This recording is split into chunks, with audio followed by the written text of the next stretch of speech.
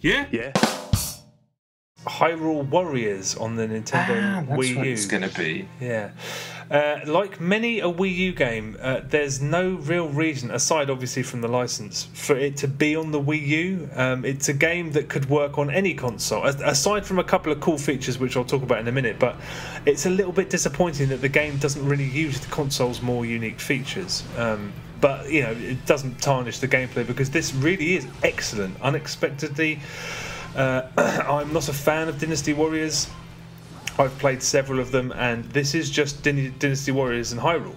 But I pretty much adored it. I guess it can only be the aesthetics. I mean, because by all accounts, the formula of that franchise has not been messed with very much here. It's still Dynasty Warriors. I've literally no idea why I found this so appealing when I've never enjoyed a Dynasty Warriors game before. But I'm going to continue playing it, so perhaps that'll come to me eventually, because at the moment it's a real mystery. I don't know why I got so into this, but first off, the one thing I can definitely say in the negative is that you can tell that this isn't a first-party Nintendo game because it's occasionally very, very scrappy visually, and it doesn't explain itself brilliantly. Like all of the Dynasty Warriors games, it kind of assumes a bit too much prior knowledge. You can figure it out very easily because it's not complex. I mean, you run between areas walloping the ever-loving shit out of people and then capturing locations and doing so. That's the game, essentially. In relation to it being on the Wii U, I can't remember what game I was talking about a few months ago, but I was kind of mystified by the fact that it had split-screen co-op in it. And one of the coolest things about the Wii U is that it comes with another screen.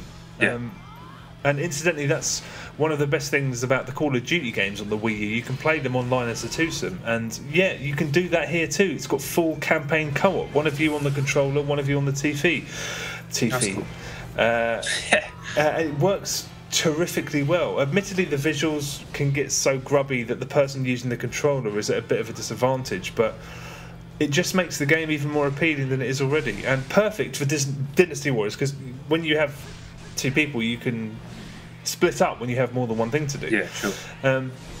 In addition to the campaign mode, which pretty much offers what you'd expect, the real centerpiece of it is adventure mode, where you move around this space that's kind of sectioned off into panels, and you control this sort of NES-style Link avatar, and you're walking around like the NES game.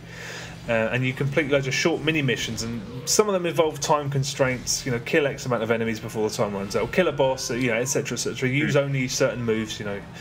And not only are they really fun, everything you do, everything you earn while you're playing them transfers. You can transfer to your character in the campaign. So having a quick blast on those before doing a campaign level on hard, for example, is a really good idea. The game's terrific, but on the negative side again, there's no way to turn the visuals off on the controller like you can, you know, Donkey Kong Tropical Freeze. Exactly the same as the Warriors Orochi game. You can't turn off the visuals. No, yeah, they couldn't. Yeah, even if you're, you know, I played a stretch of it using the Pro controller, so the tablet's just sitting there useless. I mean, sometimes the controller parrots what's on the TV.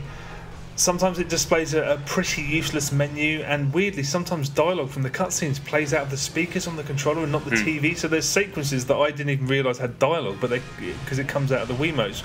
I have no idea what that's about. It's just, you know, made it feel like it was. I don't know, it just didn't feel like a Wii U game in those moments. And there's also a couple of weird things that there are tutorial panels that pop up during combat at the beginning of the game, and they will be very useful for players who aren't familiar with Dynasty Warriors, but you skip them by pressing B, and you are hammering B almost all the time, so they pop up for a second and then they vanish. I mean, they're filed away into a sub-menu, but it's a very weird design choice. I mean, it's almost punishing people who may be a little lost. Also, there's this other thing where you can save mid-mission during the campaign, which is very handy, but you can only do that if you don't play any other modes before you return to it. So you can save and then go, oh, I'm going to go play another mode, and it won't let you. And again, very weird. It's like the game has a bespoke memory card built into it and it doesn't have any fucking memory on it. It's like, oh, you can make a save, but you can't play anything else until you come back. It's like, well, I kind of want to play adventure mode. Well, you lose your save then, don't you? Weird decisions, but blah blah blah. The game is so much fun, it really is. I am just not 100% sure why this grabbed me but you know, but it has. I mean, if you're a fan of Zelda but not a fan of Dynasty Warriors like me, don't assume that this won't appeal to you, because I think there's a very good chance that it will. It's made me look at Dynasty Warriors in a whole new light and kind of eager to get stuck into another one. So if I have that opportunity, I'm probably going to take it, which is not something I thought I'd ever be saying. But Yeah.